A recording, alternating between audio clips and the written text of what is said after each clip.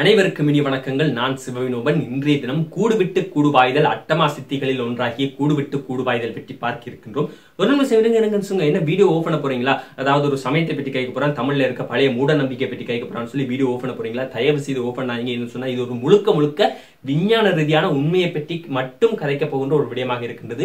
சமயத்தை பற்றியோ சமயத்தில் இருக்கின்ற எந்தவித மூட நம்பிக்கையை பற்றியும் கதைக்க போவது இல்லை. முழுக்க விஞ்ஞான ரீதியான உண்மையை மட்டும் கூறப்போகின்றேன். அதனால் தயவு செய்து இந்த வீடியோவை முழுமையாக பாருங்கள். அதுவும் குறிப்பாக தமிழராக இருக்கின்ற அனைவரும் பெருமைப்பட வேண்டிய ஒரு முக்கியமான விடயத்தை பற்றி பார்க்க இருக்கின்றோம். தயவு செய்து முழுமையாக பாருங்கள். உங்களிடம் ஒரு கேள்வி கேட்கின்றேன். முதல் இந்த வீடியோவை ஆரம்பிப்பதற்கு முன்பாக ஒரு கேள்வி கேட்கின்றேன். பிளைட்டை கண்டுபிடித்தது யார் என்று உங்களிடம் கேட்டால் உடனடியாக எந்தவித யோசனையும் இல்லாமல் ரைட் சகோதரர்கள் என்று கூறிவிடுவீர்கள். உடனடியாக கூறிவிடுவீர்கள். ஆனால் 5000 ஆண்டுகளுக்கு முன்பாகவே விமானம், புஷ்பக விமானம் என்று ஒன்றை உருவாக்கிய ராவணனுடைய பெயர் எத்தனை பேருக்கு ஞாபகம் இருக்கின்றது? ராவணன் என்பவன் ஒரு அரக்கன் என்று அனைவரிடம் மனதிலும் பதிந்திருந்தாலும் அவனிடம் ஒரு புஷ்பக விமானம் என்று ஒரு விமானம், பறக்கின்ற ஒரு உபகரணம் இருந்தது என்பது எத்தனை பேருக்கு தெரியும்? அதைவிட மிகப்பெரிய ஒரு அதிர்ச்சியான விடயத்தை கூறியிருக்கின்றேன். புஷ்பக விமானம் போன்று காட்சியளிக்கக்கூடிய ஒரு விண்வெளி கப்பலை அமெரிக்கா தயார் செய்து அந்த புஷ்பக விமானத்தில் எந்த எரிபொருளை பயன்படுத்தி இருந்தார்களோ, அதாவது பாதரசம், மெர்க்குரியை பயன்படுத்தி ஒரு எரிபொருளை உருவாக்கிய அதே எரிபொருளை பயன்படுத்தி இப்பொழுது விண்வெளி கப்பல் ஒன்றை செய்து சேட்டலைட்டுக்கு விண்ணுக்கு வெளியில் அனுப்பி இருக்கின்றார்கள் அமெரிக்காவை சேர்ந்தவர்கள். இந்த உண்மை எத்தனை பேருக்கு தெரியும்? இதற்கும் கூடுவிட்டு கூடுபாய்தலுக்கும் இடையில் இருக்கின்ற ஒற்றுமை என்னவென்று பார்த்தோம் என்றால், அன்று விமானத்தை கண்டுபிடித்தார்கள்.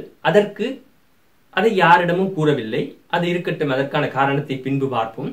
அதை அப்படியே கற்பனையாக்கி விட்டார்கள். இப்பொழுது ஒருவர் பிளைட்டை கண்டுபிடித்ததுடன் விமானத்தை தயாரித்தது யார் என்று தமிழர்களிடம் கேட்டாலே பிளைட்டை கண்டுபிடித்தது ரைட் சகோதரர்கள் என்று தமிழர்கள் வாயாலேயே கூற வைத்து விட்டார்கள். அதே போன்றுதான் கூடுவிட்டு கூடுபாய்தல் என்று ஒன்று முன்பு இருந்தது. அது எவ்வாறு செய்தார்கள் என்று தெரியாமல் போய்விட்டது. அதற்கான காரணத்தையும் பின்பு பார்ப்போம். இப்பொழுது அதற்கான ஆராய்ச்சி விஞ்ஞான ரீதியாக செய்யப்பட்டுக் கொண்டிருக்கின்றது. இன்னும் 5 வருடங்கள் அல்லது 10 வருடங்களில் அதையும் சாதித்து விடுவார்கள், சித்தியடை வைத்து விடுவார்கள். அவ்வாறு சாதித்தவுடன் ஒரு ஆங்கிலேயருடைய பெயரோ அல்லது வேற்று நாட்டவருடைய பெயர் ஒன்று வரும். அதற்கு அழகாக ஒரு ஆங்கிலத்தில் பெயர் ஒன்றை வைப்பார்கள். தமிழர்களிடமே கேட்பார்கள். கேட்கும் பொழுது தமிழர்களே அந்த ஆங்கிலேயருடைய பெயரோ அல்லது வேற்று நாட்டவருடைய பெயரை கூறுவார்கள். இதுதான் நடக்க இருக்கின்றது. இப்பொழுது கூடுவிட்டு கூடுபாய்தல் இவ்வாறு தமிழில் கூறப்பட்டிருக்கின்றது என்று பார்ப்போம். உதாரணத்துக்கு என்னையே எடுத்துக்கொள்வோம். என்னுடைய உடலில் இருக்கின்ற உயிரை எடுத்து ஒரு இடத்தில் தனியாக வைத்துவிட்டு, இப்பொழுது நீங்கள் பார்த்துக் கொண்டிருக்கின்ற உங்களை எடுத்துக்கொள்வோம். உங்களுடைய உடலில் இருக்கின்ற உயிரை எடுத்து என்னுடைய உடலில் செலுத்திவிட்டு, வெளியில் வைத்திருக்கின்ற என்னுடைய உயிரை எடுத்து உங்களுடைய உடம்பில் செலுத்தினால் இப்பொழுது நான் நீங்களாக மாறிவிடுவேன், நீங்கள் நானாக மாறிவிடுவோம். இதைத்தான் தமிழில் கூறியிருக்கின்றார்கள். கேட்பதற்கு மிகவும் ஒரு நடக்காத ஒரு விடயம் மாதிரி இருக்கின்றது அல்லவா? இதை அப்படியே விட்டுவிடுங்கள். இப்பொழுது விஞ்ஞான ரீதியாக இந்த விடயத்தை பார்ப்போம். எப்படி என்றால், மனிதனுடைய மூளை எவ்வாறு இயங்குகின்றதுன்னு தெரியுமா? எண்ண அலைவரிசைகளில் இயங்குகின்றது. அந்த எண்ணம் ஒரு அலைவரிசையாகத்தான் இயங்கிக் கொண்டிருக்கின்றது.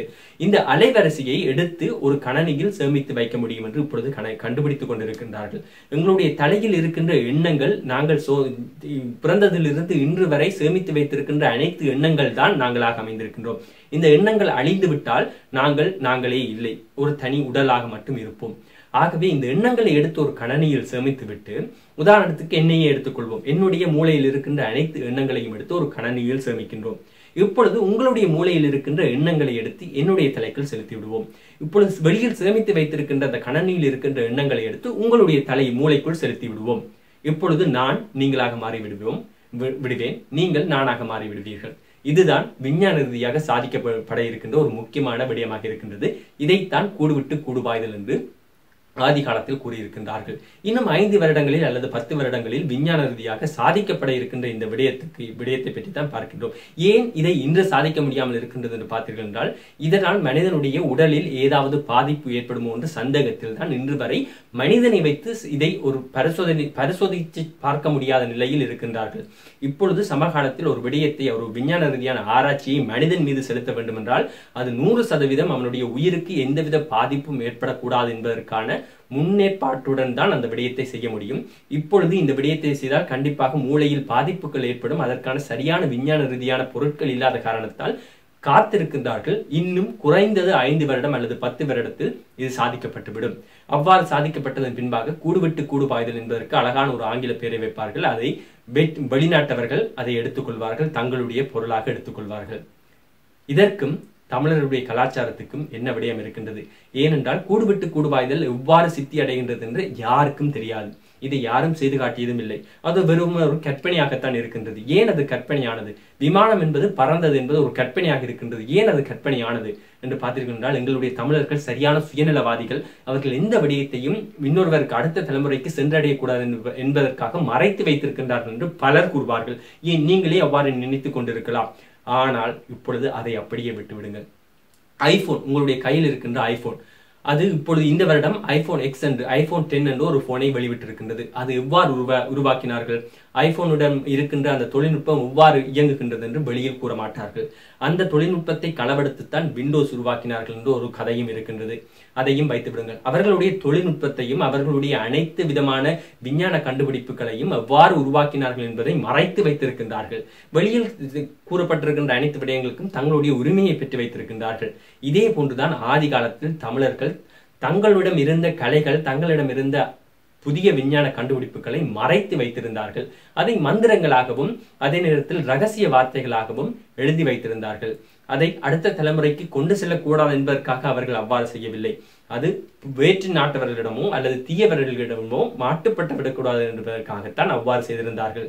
ஆனால் இதை புரிந்து கொள்ளாத இன்றைய சமகாலத்தில் வாழ்கின்ற இளைஞர்கள் தமிழை தேடி கற்றுக்கொள்ளாமல், தமிழில் இருக்கின்ற இவ்வாறான புதிய விடயங்களை தேடி கற்றுக்கொள்ளாமல் ஆங்கிலத்தையோ அல்லது வேறு மொழியையோ கற்றுக்கொண்டு இருக்கின்றோம். தமிழில் இவ்வாறு ஒரு மிகப்பெரிய கண்டுபிடிப்புகள் இருக்கின்றது என்பதையே மூட நம்பிக்கையாக மாற்றிவிட்டோம். இதுதான் மிகப்பெரிய கவலைக்குரிய விடயமாக அமைந்திருக்கின்றது. இந்த விடயத்தை நான் உங்களிடம் கூற வேண்டும் என்று ஆசைப்பட்டேன், கூறிவிட்டேன். தமிழராக இருக்கின்ற நீங்கள் பெருமைப்படலாம். இதை உங்களுடைய தமிழ் நண்பர்களுக்கும் மற்ற நண்பர்களுக்கும் பகிருங்கள். பகிர்வதன் மூலமாக பலருக்கு இந்த விடயம் சென்றடையும்.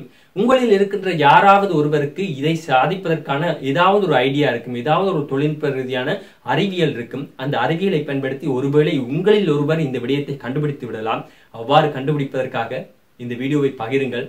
மேற்கொண்டு இது போன்ற விடயங்களை நீங்கள் கதைக்க வேண்டும் என்று ஆசைப்பட்டீர்கள் என்று சொன்னால் அட்டமா சித்திகளில் இருக்கின்ற மற்ற விடயங்கள் அல்லது உங்களுக்கு பிடித்த வேறு ஏதாவது ஒரு மூட நம்பிக்கையை பற்றி என்னிடம் கேட்க வேண்டும் என்று ஆசைப்பட்டீர்கள் என்று சொன்னால் கேளுங்கள். அது சம்பந்தமான தொழில்நுட்ப ரீதியான அறிவியல் சம்பந்தப்பட்ட விடயங்களை பற்றி மேற்கொண்டு கதைப்பதற்காக தயாராக இருக்கின்றோம். அது மட்டுமில்லாமல் நீங்கள் மேற்கொண்டு வேறு ஏதாவது சமூக வலைத்தளங்களிலே Facebook, Twitter, Instagram போன்ற இடங்களில் என்னை பின்தொடர வேண்டும் என்று ஆசைப்பட்டீர்கள் சொன்னால் அதுக்கான லிங்க் எல்லாம் கீழே டிஸ்கிரிப்ஷனில் கொடுத்திருக்கின்றேன். இன்னும் ஒரு வீடியோவில் அழகான விடயத்துடன் உங்களை சந்திக்கின்றேன். நன்றி, வணக்கம். சிவவினோபன்.